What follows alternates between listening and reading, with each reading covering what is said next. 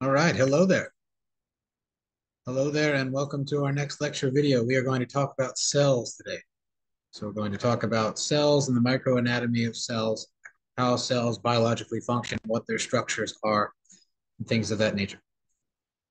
So this is continuing in the lecture series on biological concepts. We're going to venture into the microanatomy here. So what are cells? Well, cells can be summed up in the cell theory, okay? Cells are going to be what all organisms are made of. All right. Everything that is living around us, everything that in biology is alive in nature has the fundamental unit of a cell.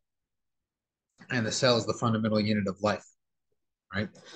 Our final theory is that all cells come from pre-existing cells, meaning that no cell exists now that did not come from another cell previously, or was not budded from, or divided from, or born from a previous cell back all the way to the most primitive beings or primitive organisms.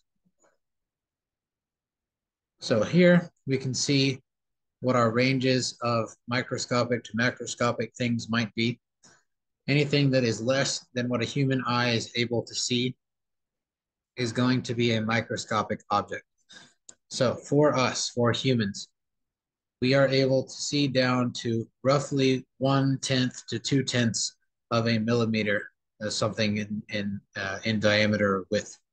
Anything underneath that, we are going to not be able to see it with the naked eye. We're going to have to use something to magnify the image. So things that we can see with a magnified image, right? For our standard light microscope, where we can get up to 4,000 times magnification potentially, we can see most bacteria, we can see most archaea, most single-cell living organisms we can see.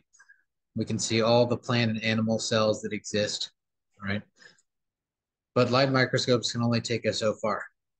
So once we get down to, let's say, the range of size for viruses down in the nanometer range, we are then going to be too low for a light microscope to see. So we have to bring in electron microscopy. Now, electron microscopy is going to be able to show us viral structures, individual proteins, extremely small molecules like molecules of water, and individual atoms down to the size of the hydrogen, oxygen, carbon, individual molecules that we see.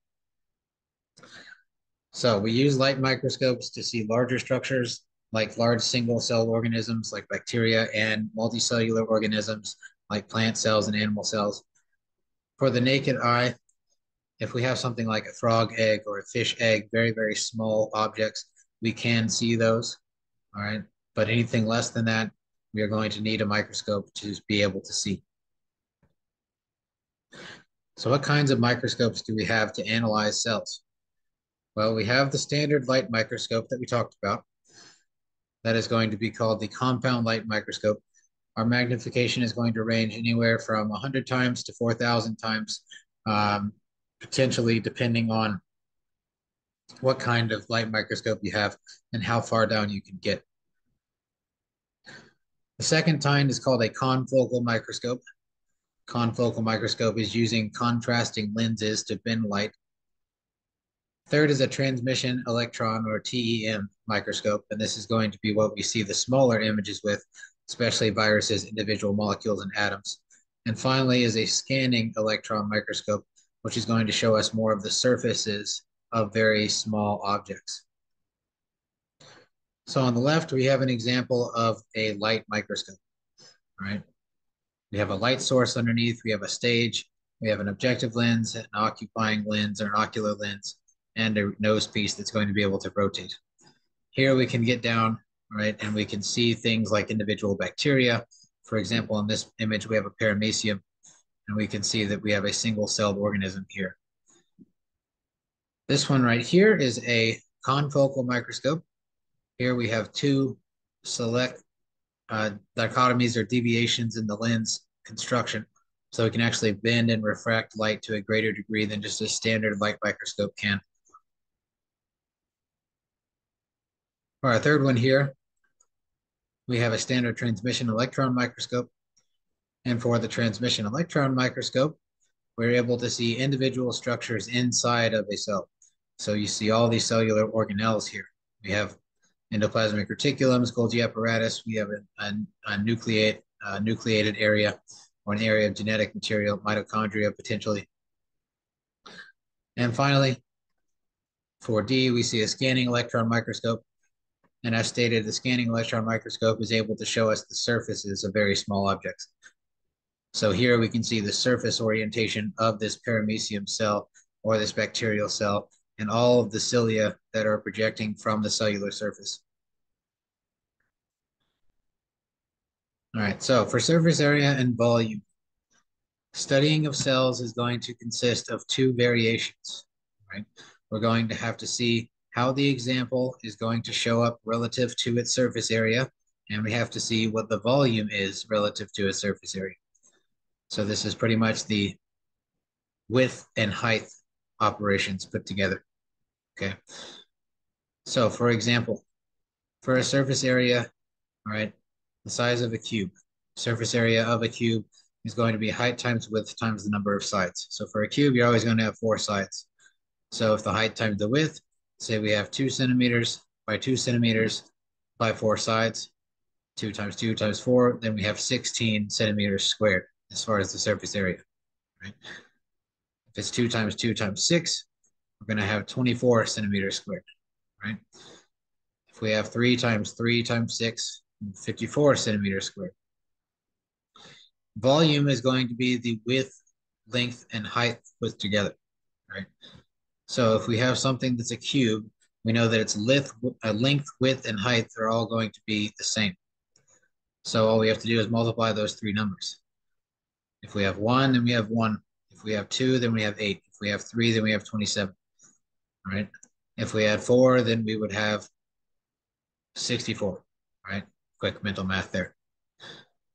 So the ratio of surface area to volume is going to get smaller as something gets larger. So the larger the cell is, the more volume it's going to have, or the larger the area inside of the cell is going to be. The smaller a cell is, the more surface area it is going to have in relation to its volume. So for this example, we see that smaller objects have more surface area relative to their volume than larger objects have. In the second picture here, we have an amoeba. We can see that the membrane of the amoeba is going to be highly infolded. We see a lot of projections and invaginations. This is going to produce a large surface area relative to the cell's volume because we have a cell that's been protruded outwards, increasing the amount of space that it can bind to certain things. And we still have a very small width and a very small height.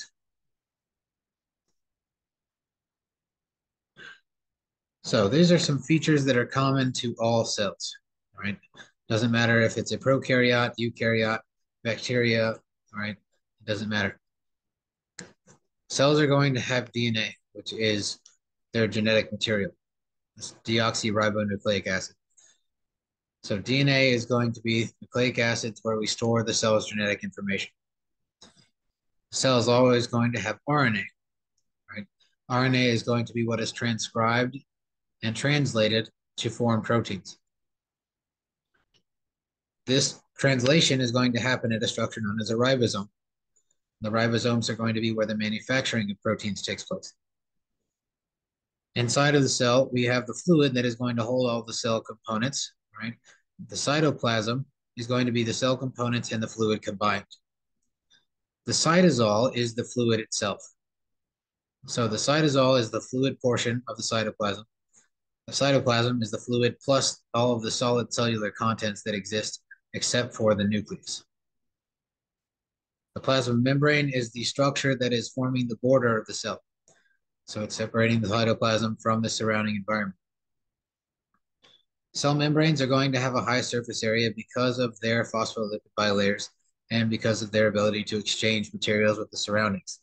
So cells are going to have a high surface area relative to their volume. So when we looked at the scientific study of life, we saw the 3 domains. Quickly revisit that here, right? We have the domain for bacteria, we have the domain for archaea, and we have the domain for eukaryotic cells, right? Our bacterial domain is prokaryotic, does not have a nucleus, does not have membrane-bound organelles.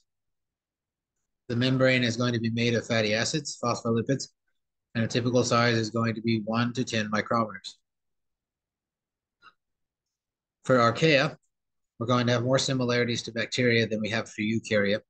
So archaea is going to be a prokaryotic cell, no nucleus, no organelles. The cell membrane is not made up of fatty acids. It is made up of non-fatty acid lipids, right? So it's going to be made up of lipid structures that don't have fatty acid tails. And it's going to be similar in size to a bacteria. The eukarya, which is what we are made of, is going to be a eukaryotic cell. It has a centralized nucleus. It has membrane-bound organelles. It is made up of a phospholipid bilayer cell membrane. And the typical size is going to be anywhere from 10 to 100 times larger than a bacterial cell. So here's the anatomy of what we see in a standard bacterium. Right? These bacterial cells are what are known as bacilli or bacillus cells. That means that they are rod-shaped and they are standard bacteria. Right? Bacterial cells are going to lack a lot of internal components that we see as far as eukaryotic cells are concerned. So we have no membrane-bound organelles, meaning that there is no strict structure inside of the bacterial cell. For instance, this bacterial cell, we have a cell membrane, we then have a cell wall, and then we have a capsule, which is going to go around the edge of the bacteria. Inside of the cell membrane, we have the cytoplasm. Our cytoplasm is going to consist of 3 components. We have the nucleic acid in an area known as the nucleosome. And this is not a defined area like a nucleus would be.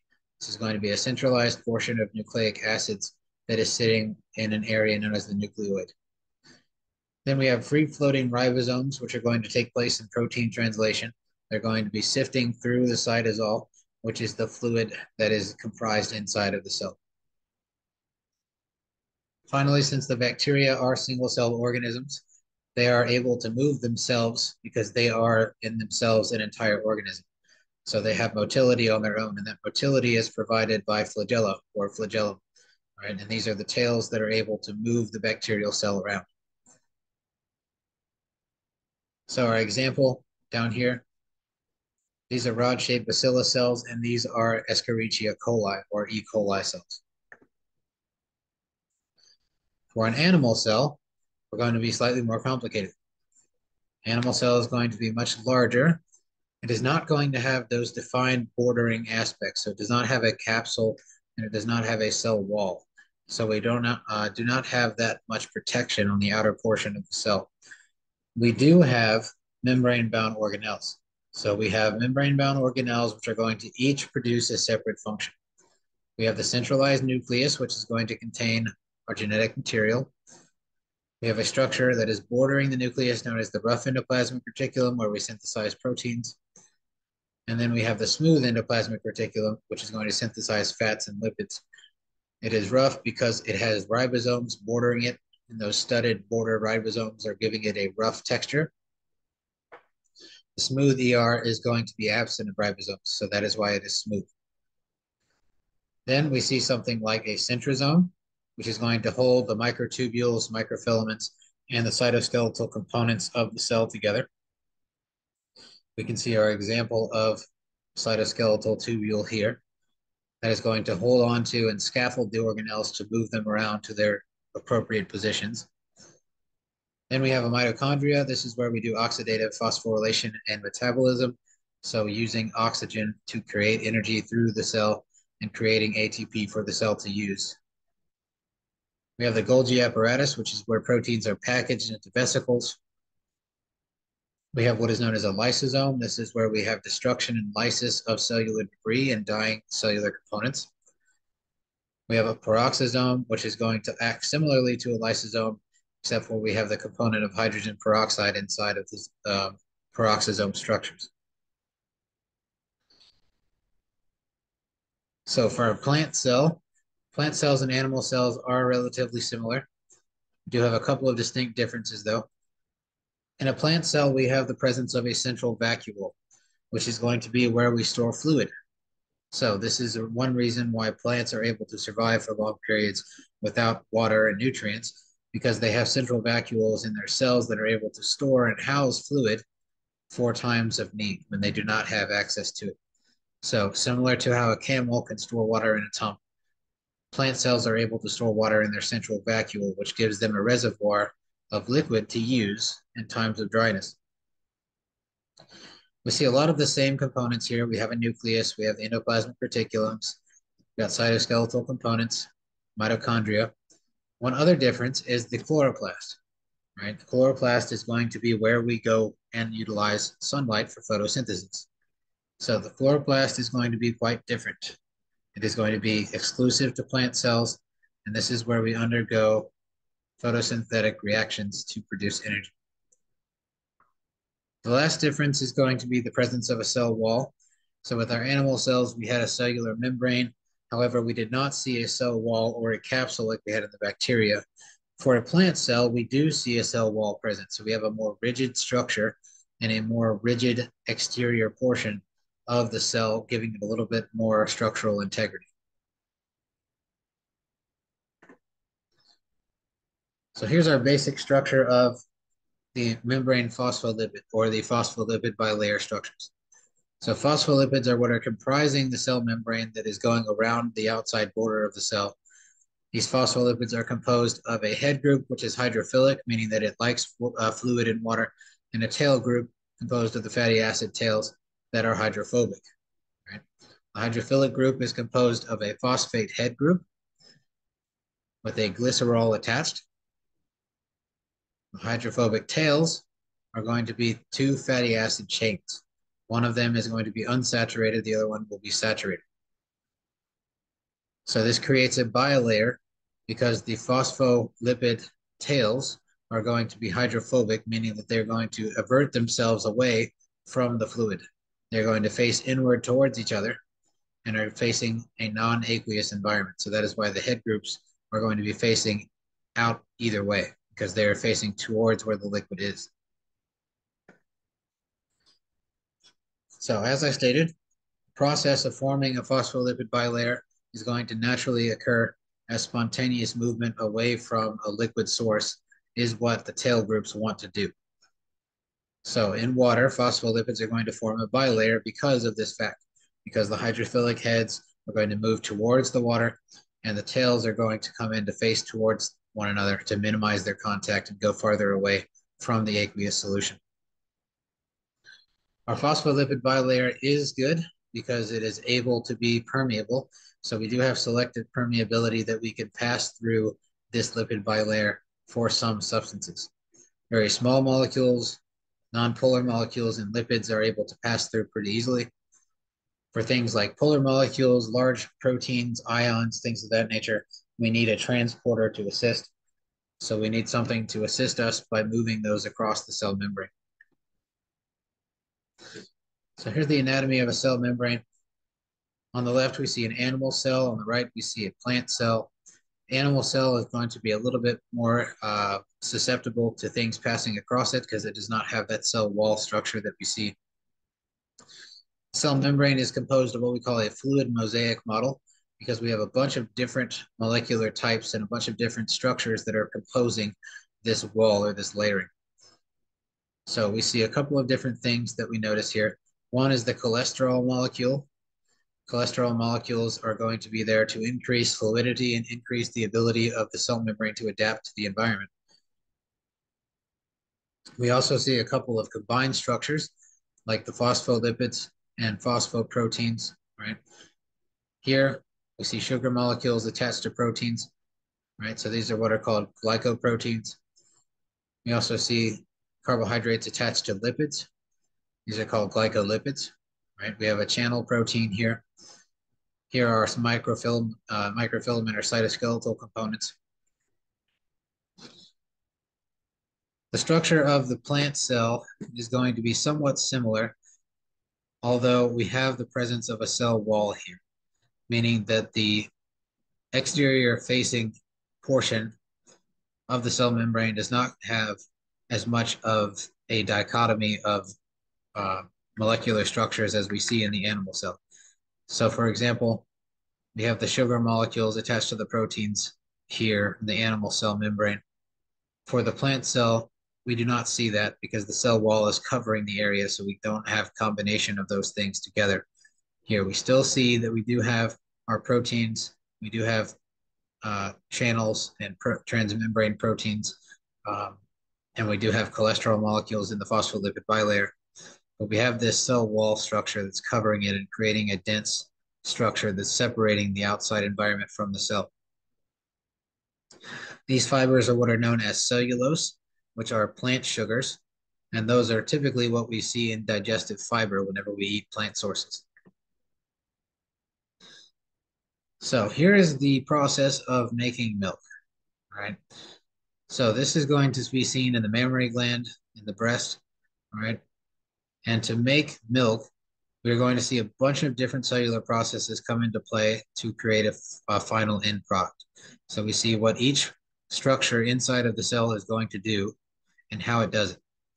And this gives us a comprehensive view of that. So if we have a normal animal cell, and let's say this is going to be a cell within the mammary gland, the following process will take place. Right? Number one, this genetic material, the DNA, is going to be copied, and the milk-producing genetic code is going to be made into an mRNA. That mRNA is going to move through the nuclear pores and exit out to where the rough endoplasmic reticulum is. The ribosomes of the rough endoplasmic reticulum are going to gather the information from that transcribed mRNA and are going to be used as the machinery to produce milk proteins. In this case, the milk proteins are the small purple spheres. After those milk proteins have been produced, they will be moved from the rough ER into the smooth ER, and the enzymes inside of the smooth ER are able to manufacture lipids, as stated earlier. So the proteins and the lipids are going to be packaged together at this point. Proteins and lipids are going to move into vesicles and are going to then be sent to the Golgi apparatus. Once they reach the Golgi apparatus, those proteins and lipids are going to be processed and packaged into a vesicle together, and that is going to be sent off for export out of the cell. Once it is sent off for export, it will fuse with the cell membrane, and the products inside of that vesicle will then be allowed to exit through exocytosis to the outside environment through fusion with the cell membrane.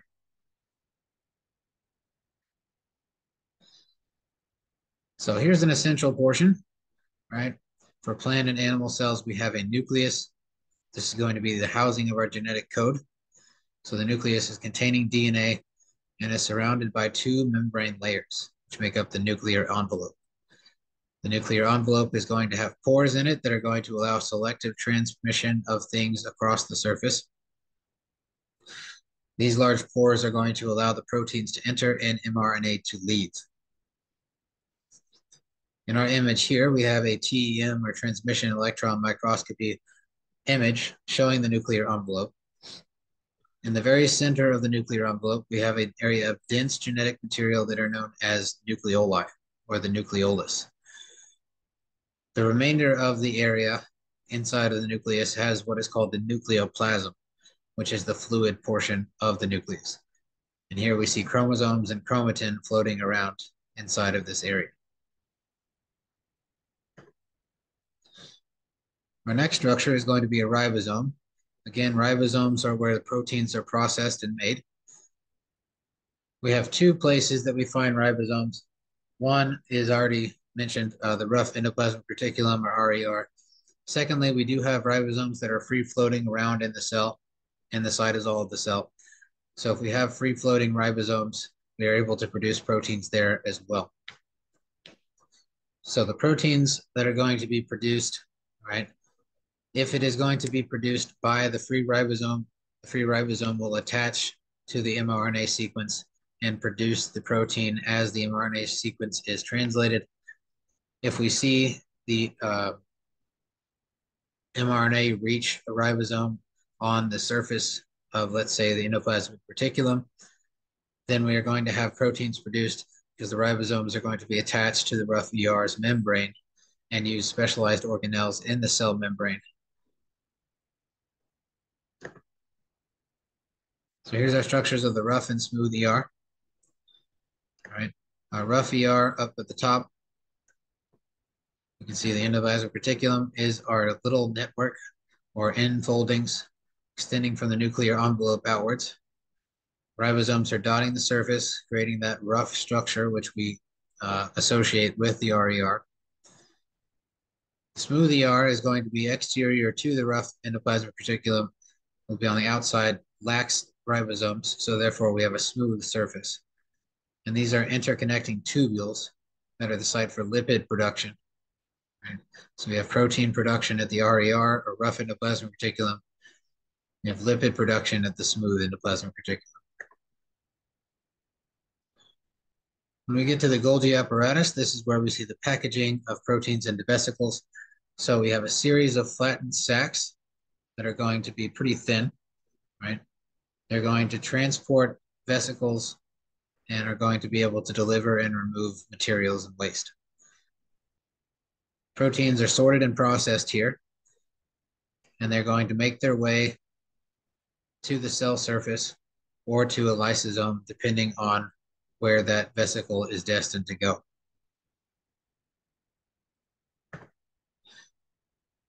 So those vesicles are either going to the cell surface to be fused and allowed to leave, or they're going to go to a lysosome. Lysosomes are just that, they lyse cells. They're designed to be able to take in and destroy things that they come across. So they contain enzymes that are able to disintegrate and dismantle damaged organelles and other cellular debris.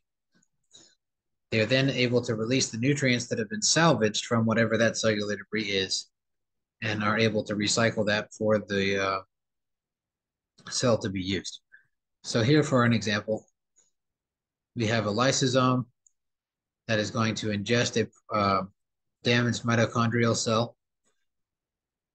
Once we see digestion of that, anything that's viable from the mitochondria that we could reuse or recycle will be sent back into the cell that we can use and reproduce that. For a plant cell, we have that vacuole that we discussed. We have a central vacuole, which is able to house fluid. So in this transmission electron microscopy image, we see spinach leaves, right? So in this case, much of our volume inside of the cell of the spinach leaf is going to be occupied by this vacuole, right? And so much of the inner cell portion is going to be occupied by strict fluid. The rest of the cell contents are going to be pushed to the sides of the edge of the cell. So we see a chloroplast lining the edges of the cells here, this green structure. All right, we have the chlorophyll pigment giving it this green hue.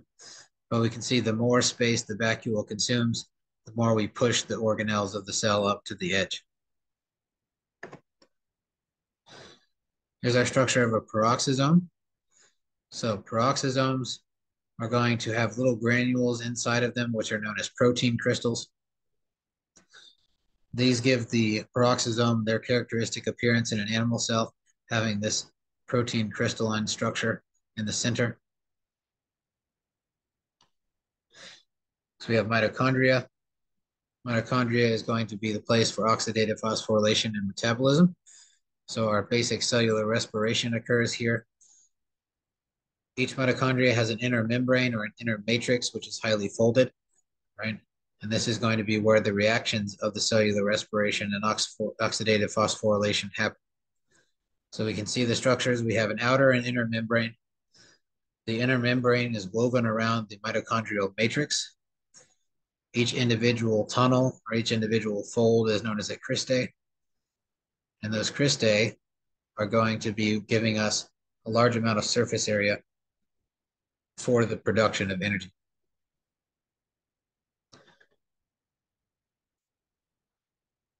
Here we have the chloroplast, which is going to be in plant cells exclusively. Chloroplasts are going to be the site of photosynthetic reactions. So our photosynthesis, or using the light from the sun or a light source to produce energy, is going to happen here. Inside of the chloroplast, we have stacks, which are called thylakoid membranes, right? They form what are called a grana. We also have enzymes and light harvesting pigments that are embedded in the membranes of the thylakoid that convert energy in the sunlight to chemical energy. So our thylakoid membranes, which stack on each other and form the granum or grana, are going to be the functional units of the chloroplast. So let's have a comparison. Mitochondria and chloroplast. Mitochondria exist in both plant and animal cells. Chloroplast only exist in plant cells. So what's our difference here? Well, for our first question, do they contain DNA and ribosomes? The answer is yes. Both of them have genetic material and ribosome populations. The inner fluid of the mitochondria is known as the matrix. The inner fluid of the chloroplast are known as the stroma. The membrane structure inside of the mitochondria making up the functional unit is the cristae. The chloroplast structural unit making up the granum is going to be the thylakoids. The function of mitochondria is producing ATP. We need oxygen here, cellular respiration. Chloroplast, it is to produce sugars, which are then used as energy. And those sugars are produced from the chloroplast by the photosynthetic reaction. Locations for mitochondria is pretty much every eukaryotic cell. For chloroplast, the location is going to be eukaryotic cells that carry out photosynthesis, which would be in plants. So here's some example of specialized cells. Specialized cells are cells that have a specific function, and their structure is going to be indicative of what their function is. So here in our top left, we have a muscle cell from the heart. Right? So heart muscle cells are going to look and behave differently from the tightly branched neurons that form the nervous system. Here we see our neurons up at the top right, our nerve cells. They're going to look quite different than we have for the heart muscle cells. Similarly, we have plants, okay? So for a plant's leaves, they contain chloroplast, whereas the cells that make up the outer skin of an onion do not. So for the outer skin of an onion, we have a white coloring. For a leaf, we have a green color. So here's our cytoskeletal components. We mentioned the centrosomes and centrioles earlier, which are pretty much like the central scaffolding stations for these cytoskeletal components. The proteins of the cytoskeleton are going to be characterized by their size. So we have 3 sizes of proteins for cytoskeletal components. We have microtubules, which are the largest. These are condensed into what are called tubulin subunits. We have intermediate filaments, which are the second largest. These are going to be condensed into protein subunits. And we have microfilaments, which are the smallest, and they are made of individual actin molecules. So in this particular photo, we see microtubules in purple that are going to surround the DNA, which is centralized here in this blue sphere in the nucleus.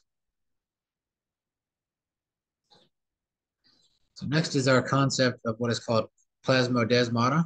And plasmodesmata are going to be the narrow channels which exist between plant cells to aid in communication and movement of substance. Right? Plasmodesmata are the narrow channels that allow the exchange of materials between plant cells.